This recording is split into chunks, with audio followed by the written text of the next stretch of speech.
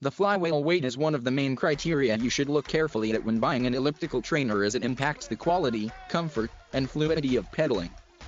A flywheel that is too light, from 7 to 10 kilograms, will cause an unpleasant pedaling with jerks. The flywheel weight determines the resistance of the elliptical wheel to a change of speed or to an acceleration. In other words, the higher the flywheel weight, the more resistance you will encounter when you accelerate. Therefore, you will have to provide more pedaling effort to achieve a certain speed. You will not immediately reach your maximum speed. Basically, with an elliptical bike with a very light wheel, you will immediately reach the desired speed when you accelerate. Very little resistance to acceleration, and your bike will stop immediately when you stop pedaling. Little or no resistance to deceleration.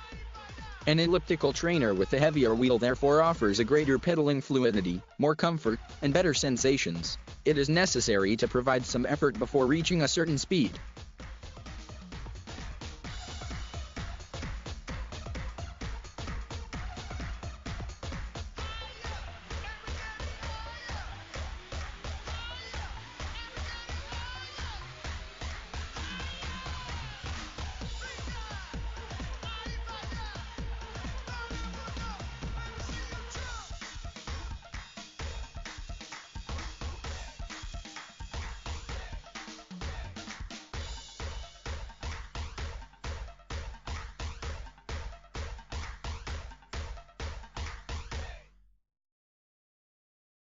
The flywheel weight is one of the main criteria you should look carefully at when buying an elliptical trainer, as it impacts the quality, comfort, and fluidity of pedaling.